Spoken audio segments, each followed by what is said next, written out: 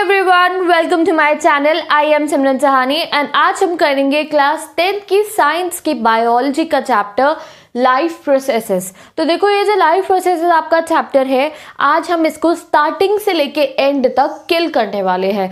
और अब जो आपका इतना क्रूशियल टाइम है ना, देखो स्टडीज़ का, you are on your revision mode as हम लोग अपनी स्ट्रैटेजी के अकॉर्डिंग चल रहे हैं।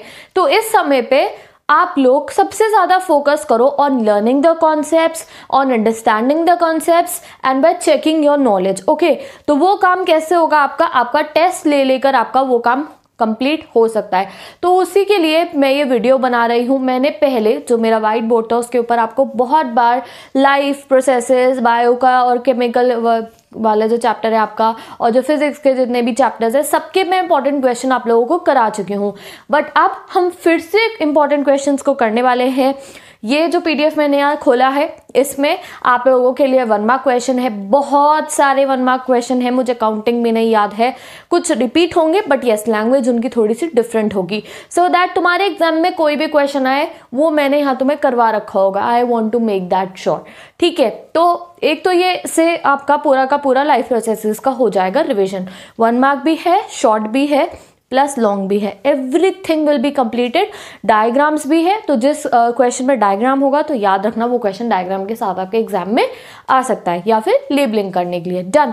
तो यही काम आपको इस समय पे करना है। अगर आपको अपनी प्रिपरेशन को नेक्स्ट लेवल पे लेके जाना है, आपको थोड़ा सा, ये नहीं है कि जो काम हर कोई कर रहा है बार बार तुम वही सेम चीज़ करे जा रहे हो। तुमने अप्रैल से चैप्टर पढ़ने लग गए थे, अप्रैल से लेके अब तक अगर आप अभी तक चैप्टर एक्सप्लेनेशन पे पढ़े हो तो you are on a wrong track. अब आप आ जाओ राइट ट्रैक पे, लर्न करने पे इंपॉर्टेंट क्वेश्चंस को। अब इस वीडियो के लिए जल्दी से एक पेपर निकाल के लाओ, एक पेंसिल पेन निकाल कर लाओ, एंड यहाँ पे जो जो क्वेश्चन जैसे ही मैं आपको बताती रहूंगी, try to right the answers yourself.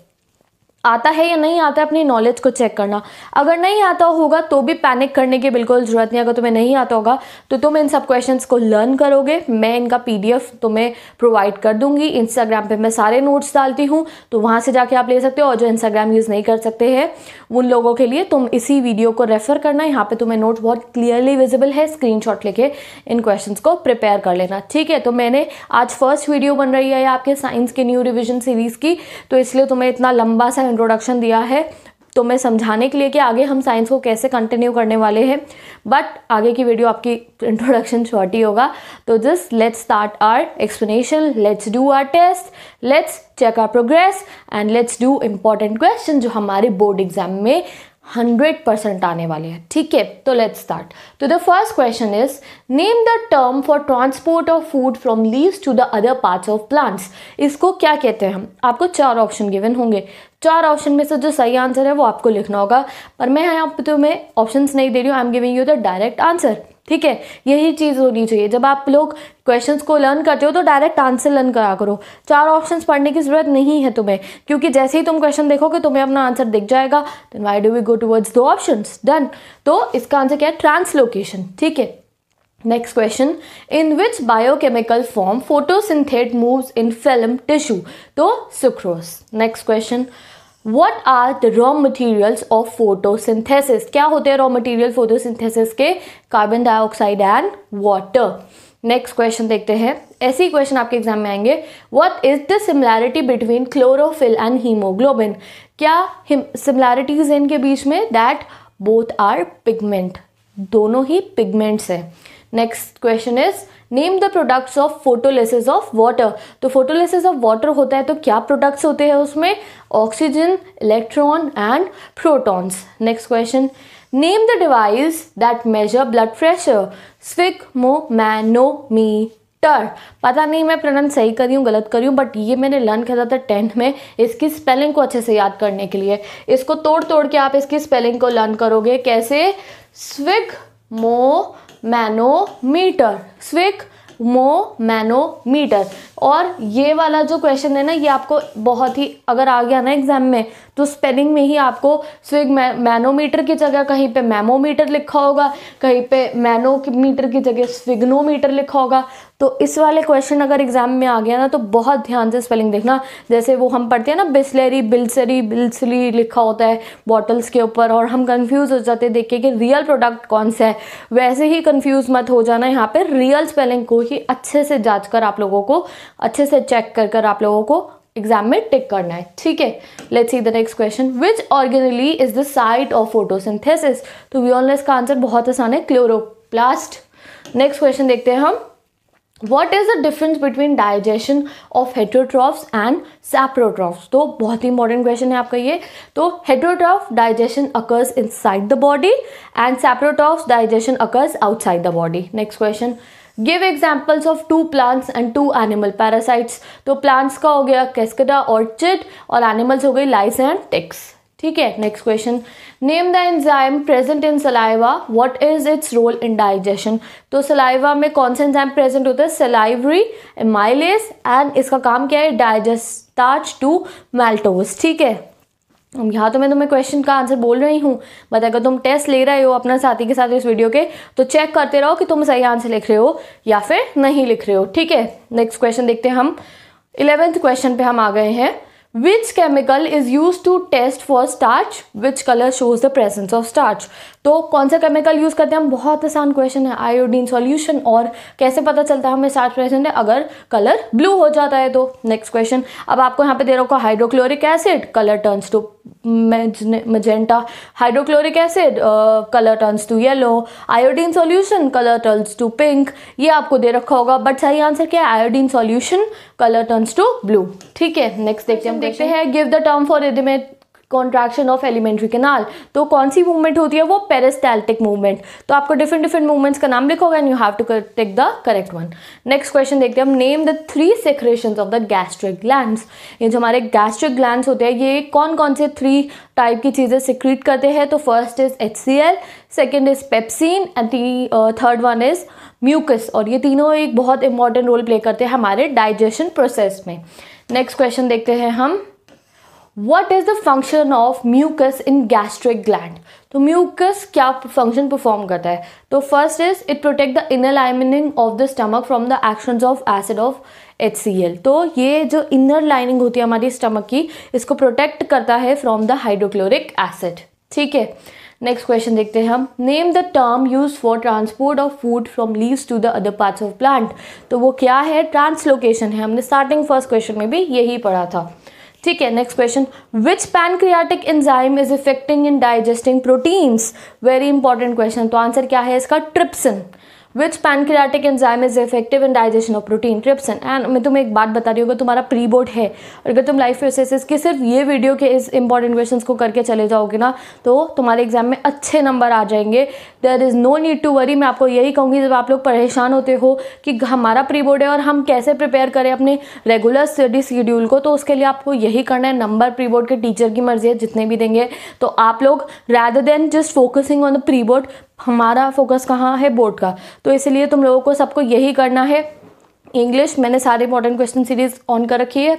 English का चैप्टर इंपॉर्टेंट क्वेश्चंस देखे, खत्म, एग्जाम दिया है कि मैं। और आपका SST है, सब में पढ़ा रखा है, जाके वीडियो देखी। इंपॉर्टेंट क्वेश्चन की डिटेल एक्सप्लेनेशन नहीं देखना है, बस इंपॉर्टेंट क्वेश्चन की वीडियो देखी, वो जो मैंने बताया प्रिपेयर करें, अगले दिन आप गन करके पेपर देना। साइंस सब कुछ कंप्लीटेड है, वीडियो देखना, पेपर देना, बस, ठीक है। थोड़ा सा मैथ्स है, वो आप रेगुलर करते हो तो मैथ्स में तो आपकी नॉलेज भी टेस्ट हो जाएगी। अदरवाइज ये जो तीनों सब्जेक्ट हैं, इनकी तुम्हें प्री बोर्ड की बिल्कुल टेंशन मत लेना। जो मैंने आपको 10th की स्ट्रैटेजी आज बताई है, बिल्कुल अपनी पढ़ाई उसके अकॉर्डिंग करना। जब प्री बोर्ड आएगा, एक दिन पहले 5 चैप्टर है, 5 की वीडियो देखिए, मॉडर्न क्वेश्चन की रिवाइज करे, go and give your exam, ठीक है। There is no need to even look at the result और the marksheet of your pre boards. अगर तुम्हारे पेरेंट्स नहीं मानेंगे तो मैं पेरेंट टॉक बना के उनको समझा दूंगी, ठीक है। Let's move to the further question. तो फर्दर क्वेश्चन है हमारा 17 question, what is the role of pepsin in stomach. तो pepsin digest proteins into peptones, ठीक है। नेक्स्ट क्वेश्चन देखते हैं, why pancreas is called a mixed gland. क्यों कहते हैं उसको mixed gland, because it behaves as an exocrine as well as an endocrine gland, ठीक है। नेक्स्ट क्वेश्चन बहुत ही छोटा सा प्यारा सा क्वेश्चन है, बाइल जूस आने ही आना है इस पर आपके एग्जाम में question. Give 2 functions of the bile juice from which organs it is release, ठीक है। तो उसके 2 फंक्शन क्या है, first it emulsifies fat, second change the food medium into alkaline on which pancreatic enzyme can act, and which organ secretes the bile juice, this you will tell me in the comment section, ठीक है। Next question देखते हैं, name the largest gland of our body, तो liver. Next question, name any 3 waste products of plant. तो plant कैसे type के waste product निकालते हैं, जैसे हम लोग भी वेस्ट निकालते हैं वैसे ही प्लांट्स भी निकालते हैं। तो वो कौन से हैं? Gums, in the form of gums, in the form of रेजन्स, in the form of लेटेक्सेस। ठीक है, next question, name the 3 excretory organs of man. तो कौन कौन से हमारे 3 excretory organs? Lungs, kidneys and skin. ठीक है, नेक्स्ट क्वेश्चन देखते हैं हम, name the part of plant which helps in transportation. तो कौन सा जो पार्ट है वो ट्रांसपोर्टेशन में हेल्प करता है? तो we all know phellem tissue. Next question, name the juice secreted by the liver. तो बाइल, आपको कमेंट सेक्शन का आंसर मिल गया है दैट बाइल कौन सिक्रेट करता है? लिवर सिक्रेट करता है। नेक्स्ट क्वेश्चन, 25 क्वेश्चन पे हम आज गए हैं। अब आप देख रहे हो कितनी जल्दी तुमने आधे से ज़्यादा चैप्टर के 1 मार्कर निपटा दिया। एनसीईआरटी को टच भी मत करना, तब भी तुम्हारे फुल मार्क्स आ जाएंगे। Done. Point out difference between an artery and vein. A very important question for 1 marker ले लो, for your short question ले लो। तो देखो artery क्या होती है? Artery is a vessel which carry blood from heart to the various parts of body. ये हमने first point पढ़ लिया आर्टरी का। अभी पहले मैंने आर्टरी के ही पॉइंट्स लिख दिए, फिर हम वेन्स के पॉइंट पढ़ेंगे। ठीक है, एग्जाम में डिफरेंस आएगा तो आप लोग कैसे बनाओगे? डिफरेंस आपको कोई सा भी आएगा, मैं यहाँ पे उस तरीके से नहीं बनाया है, बट तुम लोग ऐसे ही बनाओगे। यहाँ आर्टरी लिखोगे, यहाँ लिखोगे वेन। ठीक है, और ये इसका first point, second point, third point, fourth point of difference. ठीक है, ऐसे पेज को डिवाइड करके आपको लिखना है, ऐसे नहीं लिखोगे जैसे मैंने लिखा है। ठीक है, let's see. Vessels which carry blood from heart to various parts of the bodies. Arteries carries oxygenated blood from the heart except pulmonary artery. ठीक है, arteries have thick elastic muscular walls and walls are absent in it. Blood flows under high pressure. तो ये 4 points हो गए हमारे arteries के। अब देखते हैं वेन्स क्या क्या करती है। तो veins are the vessels which carry blood from the various parts of the body to the heart. ये various parts of the body से ले जाती है। Veins carry the deoxygenated blood, arteries क्या ले जा रही थी? Oxygenated blood. Pancreatic enzyme is affecting in digesting proteins. तो trypsin. Next question, Which enzyme is present in saliva that breaks it down into starch? तो salivary amylase इसमें present होता है। Next question, after a vigorous exercise you may experience cramp in legs and muscle. Why does this happens? क्यों होता है? Because of the accumulation of the lactic acid. MCQ के लिए this question is important। ठीक है, next question देखते हैं, name the organelle in which photosynthesis occurs. तो आंसर क्या है हमारा? क्लोरोप्लास्ट। ठीक है, next question, name the type of blood vessels which carry blood from organs to the heart. तो अभी हमने वेन्स एंड आर्टरी के डिफरेंस में वो पढ़ा था, तो आंसर इज वेन्स। ठीक है, next question, name the respiratory structures of mosquito and earthworm. तो मॉस्किटोज में कैसा रेस्पिरेटरी स्ट्रक्चर होता है? It has systems of air tubes, और अर्थवर्म में होता है मॉइस्ट स्किन। ठीक है, next question, right 2 functions of kidneys, osmoregulation and excretion. ठीक है, शॉर्ट के लिए 1 मार्क के लिए इतना बहुत है। आपको 2 फंक्शंस लिखे होंगे, translocation and excretion, osmoregulation and excretion. तो you just have to take the correct one and right it's answer. 34th question पे आ गए हम। Let's see, what are spiracles. तो 6th क्लास से हम ये पढ़ते आ रहे हैं, व्हाट आर स्पाइरिकल्स। तो the holes found on the lateral side of insects body is known as spiracles. All the plants and animals including human beings are okay done। तो यहाँ पे हमारे 34 क्वेश्चंस आर कंप्लीटेड। अब आते हैं हम अपने नेक्स्ट क्वेश्चन पे। यहाँ पे मैंने कुछ कैरेक्टरिस्टिक्स लिखे हैं लिविंग ऑर्गेनिजम्स के, सो दैट एक बार आप इसको रिवाइज कर लो, ये आपके शॉर्ट क्वेश्चन में बहुत आ सकता है आपके एग्जाम में। तो सी, क्या है कैरेक्टरिस्टिक्स लिविंग ऑर्गेनिजम्स के? They can move by themselves, they need food, air and water, they can grow, they can respond to the changes around them, and they are very sensitive. They respire, they excrete, get rid of the waste from their body, can reproduce and can have young ones। तो ये कुछ characteristics है living organisms के for the short question। अब आ जाओ next question पे। अब हम आ गए हैं अपने short questions के ऊपर। तो अभी मैंने आपको कितने 34 1 मार्क क्वेश्चन करा दिए, MCQ क्वेश्चन कितने 34 MCQ क्वेश्चन आप कर चुके हो। पूरे चैप्टर के MCQ question is completed with in a video. अब क्या पढ़ेंगे हम? अब हम पढ़ेंगे शॉर्ट क्वेश्चन। डन। तो एक ही वीडियो में पूरा का पूरा चैप्टर प्रिपेयर, और हमारे आएंगे 100 मार्क्स। ठीक है, तो let's start our short questions. Name the green dot-like structures in some cells observed by a student when a leaf peel was viewed under a microscope. What is the green color due to? बहुत simple सा question है, ऐसे case study based question आपको आएंगे। तो the green color of the leaves of the plant is due to the presence of tiny green colored organelle called chloroplasts which contain green pigment called chlorophyll. तो वो उसको green क्यों दिख रहा था? बिकॉज लीव्स में होता है टाइनी टाइनी क्लोरोप्लास्ट और उसमें प्रेजेंट होते हैं पिगमेंट क्लोरोफिल, इसलिए वो उसको ग्रीन दिख रहा था। Where does digestion of fat takes place in our body? तो digestion of fats takes place in the small intestine. Next question, how do autotrophs obtain CO2 and N2 to make their food? यानी nitrogen to make their food. तो green plants take carbon dioxide from carbohydrates required for photosynthesis directly from the atmospheric air and nitrogen in the form of soluble nitrogen compounds present in the soil. तो यहाँ पे देखो, यहाँ पे हमें दो चीज़ और पता चल रही है दैट कार्बन डाइऑक्साइड से ये लोग कार्बोहाइड्रेट्स लेते हैं एंड नाइट्रोजन से ये लोग प्रोटीन्स लेते हैं। Carbon dioxide they took directly from the air and nitrogen they take from the soil. अगर इस कीवर्ड्स के साथ आपने इस आंसर को लर्न कर लिया तो you can just form this answer very easily. ठीक है, नेक्स्ट क्वेश्चन देखते हैं। What will happen to a plant if its xylem is removed? अगर हम xylem को remove कर देंगे तो क्या होगा? तो xylem is the main water conducting tissue of plant. If it is removed, then water and minerals absorbed by the plant roots will not be able to reach different plants parts and plant will ultimately die. तो जैसे हमारी arteries and vein काम करती है तो वैसे ही अगर xylem को हटा दिया जाएगा तो roots में से जो water है वो बाकी parts को नहीं मिलेगा, तो the plant will ultimately die जब उसे पानी नहीं मिलेगा। तो next question, name the tissue which transport soluble products of photosynthesis in a plant. तो phloem is a vascular tissue that transports soluble products of photosynthesis to all the parts of the plant. और वो soluble products कौन से? हमारे sugar. ठीक है, next question, 6th question को देखते हैं हम। State the basis difference between the process of respiration and photosynthesis. ठीक है, let's see the answer. Respiration involves breakdown of food by using oxygen and releasing carbon dioxide.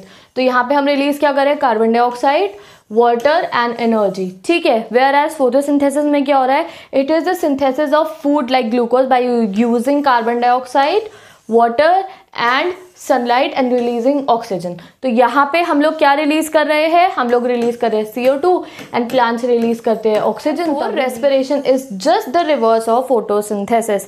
And ये एक बहुत ही important question है शॉर्ट आंसर्स के लिए and बहुत ही easy question है। ऐसे ईजी क्वेश्चन आए तो मजा आ जाएगा एग्जाम में। ठीक है, नेक्स्ट क्वेश्चन हम देखते हैं। नेक्स्ट शॉर्ट क्वेश्चन देखते हैं। तो B question is state the role of liver and pancreas. तो यहाँ पे लिवर एंड पैनक्रियाज दोनों का ही रोल लिखा है मैंने, और यहाँ मैं इसको एक्सप्लेन नहीं कर रही हूँ, जिस कॉपी डाउन कर लो, वीडियो छोटी बनानी है मुझे।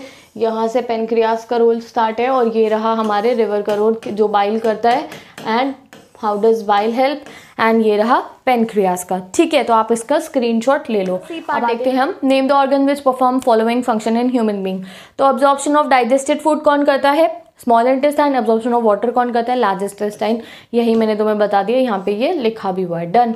अब हम अपना नेक्स्ट क्वेश्चन देखते हैं। Name the intermediate and the end products of glucose break down in aerobic respiration. देखते हैं हम अपना a very important question, right the basic differences between aerobic and anaerobic respiration. और इसको मैंने बहुत अच्छे से हाईलाइट करके लिखा है, और यहाँ पे आपका एरोबिक रेस्पिरेशन रेड से लिखा है और एनारोबिक रेस्पिरेशन लिखा है हमारा ब्लैक से। तो आप इसको देख लो, स्क्रीनशॉट ले लो और अच्छे से इसको याद कर लेना बोर्ड एग्जाम्स के लिए। ये जो क्वेश्चन है दिस इज वेरी इंपॉर्टेंट, तो जल्दी से इसका लो स्क्रीनशॉट और फिर हम मूव ऑन करते हैं अपने नेक्स्ट क्वेश्चन पे। ठीक है, चलो अब नेक्स्ट क्वेश्चन पे आते हैं हम 11th पे। Right one function of each of the following components of the transport system in human beings. तो ब्लड वेसल्स का क्या फंक्शन है एंड ब्लड प्लेटलेट्स का क्या फंक्शन है, यहाँ लिखा है। ठीक है, आप इसका स्क्रीनशॉट लो। डन। अब what is the function of lymph. तो यहाँ पे आपके फंक्शन से रिलेटेड सारे ऑर्गन्स का हो गया है। ब्लड वेसल्स का 1 मार्क में आ सकता है अलग से, ब्लड प्लेटलेट्स आ सकती है, लिम्फ आ सकता है, हार्ट भी आ सकता है। तो चारों का आप लोग स्क्रीनशॉट ले लो। ठीक है, एक्सप्लेनेशन में we will not waste more time, video छोटी बनानी है मुझे। ठीक है, नेक्स्ट क्वेश्चन देखते हैं हम। What is the advantage of separate channels in mammals and birds for oxygenated and deoxygenated word. तो it is written hair, just take the screenshot and prepare this question in a very easy language, it is written. ठीक है, अब देखते हैं next question, question number 13। What happens to glucose that enters the nephron along with filtrate. ठीक है, तो it is written here, you can just take the screenshot. आगे चलते हैं नेक्स्ट क्वेश्चन पे। Draw a neat and label diagram of human excretory system. Describe in brief functions of kidney, ureters, urinary bladder and urethra. तो देखो बहुत important question है ये, exam में 100% चांसेस आने के। जो लेबल डायग्राम में बना लो अपनी एक कॉपी के अंदर, यहाँ लिखे हैं किडनी के फंक्शंस, कॉपी डाउन फंक्शन। तो ये सब आप लोग जल्दी से स्क्रीनशॉट ले लो अगर अभी तक नहीं लिया है तो, and then we will move towards the next question. Even that occur during the process of photosynthesis. पहले ये question है, इसका आंसर given है, you can take the screenshot. और next question क्या गया, list 2 vital functions of the kidney. तो आपको एक ही question है ये, but इसको A और B में convert कर रखा है so that इसका जो वेटेज है वो बढ़ जाए, और किडनीज का फंक्शन तो हमने लर्न कर ही रखा है, ठीक है। तो किडनीज के 2 vital function in we can say that in a detail format ये रहा। ऑस्मो रेगुलेशन भी गिवन है, you can just see it and जल्दी से इसको स्क्रीनशॉट लो एंड इसको आप प्रिपेयर कर सकते हो, बहुत इजी लैंग्वेज में लिखा हुआ है ये, ठीक है। तो let's move on to the next question, just take the screenshot. Next question देखते हैं हम लोग, and this is the 17th question, what do you mean by double circulation of blood, ठीक है। तो आप इसमें सर्कुलेशन ऑफ ब्लड का फुल जो एक्सप्लेनेशन है वो गिवन है, लो इसका स्क्रीनशॉट, इसको प्रिपेयर करना। अगर आपने पहले से कर रखा है तो आपको पता चल गया है ये एक इम्पॉर्टेंट क्वेश्चन है, ठीक है। तो this was the last question जो हमने करना था। 17 क्वेश्चन हमने करे। देखो मैं कुछ राउंड ऑफ फिगर्स में बिलीव नहीं करती हूँ कि 20 ही करने हैं, नो। जो इंपॉर्टेंट मिलते हैं मेरे को सैम्पल पेपर्स को मैं बहुत ज़्यादा स्टडी करती हूँ, पुराने जो आपके होते हैं, जो न्यू सैम्पल पेपर्स आते हैं आप लोगों के, उनको मैं स्टडी करती हूँ एंड देन इनको फाइनलाइज करती हूँ। So there is no need two round of कि हाँ भाई 20 इंपॉर्टेंट क्वेश्चन है, नो। टुडे इट वाज 17 तो वी आर डूइंग 17, ठीक है। तो आप लो इसका स्क्रीनशॉट, यहाँ तक का ले लिया, अब इसके लास्ट पैराग्राफ का ले लो, and with this we are ending today's video. I hope ये वीडियो तुम सबकी बहुत हेल्प करने वाली है, क्योंकि इतने सारे क्वेश्चन हमने इसमें प्रिपेयर कर लिए हैं जो हमारे बोर्ड एग्जाम्स में हमारी बहुत ज़्यादा हेल्प करने वाले हैं। तो अगर आपको ये बहुत सारे क्वेश्चन आते थे तो have a great smile on your face, that means आपको लाइफ प्रोसेसेस चैप्टर बहुत अच्छे से आता है, okay. So let's end the video, best of luck for board exams. अगर आपको कोई क्वेरी है you can tell me down in the comment section. English अगर आपने पढ़ी नहीं है तो पढ़ना स्टार्ट कर दो, detail explanation videos are there on my channel of English. एक इंग्लिश की वीडियो का लिंक मैं आप लोगों के लिए डिस्क्रिप्शन बॉक्स में पेस्ट कर रही हूँ। बाकी मैंने एसएसटी का revision batch, SST detail explanation playlist is there and science playlist is there, so that you can check your progress plus do all the question answers, ठीक है। तो let's end the video, best of luck. अगर 10th की just 30 days syllabus completion revision की strategy video नहीं देखी है for the मार्च के लिए जो मैंने स्पेशली बनाई है, तो डिस्क्रिप्शन बॉक्स में आई टैब में आपको मिल जाएगी, you can go and watch it. So and the video, let's end the video, best of luck and now I will meet you with the next video.